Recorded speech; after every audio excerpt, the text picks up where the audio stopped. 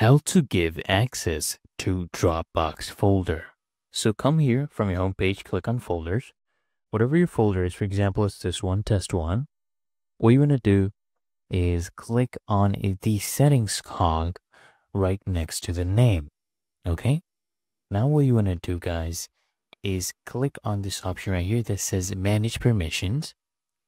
And under links, you will see link for editing and a link for viewing.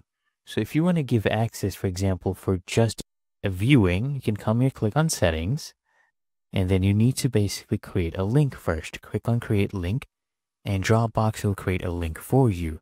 So you can copy this link, but before we copy this, you can either give access to anyone with this link or only the people you will invite, for example, via email.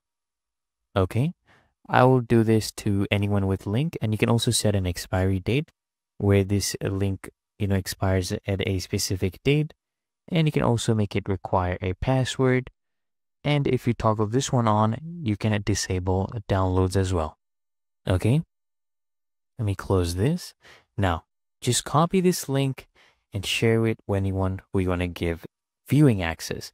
Now let's go to editing. The same thing, click on create link.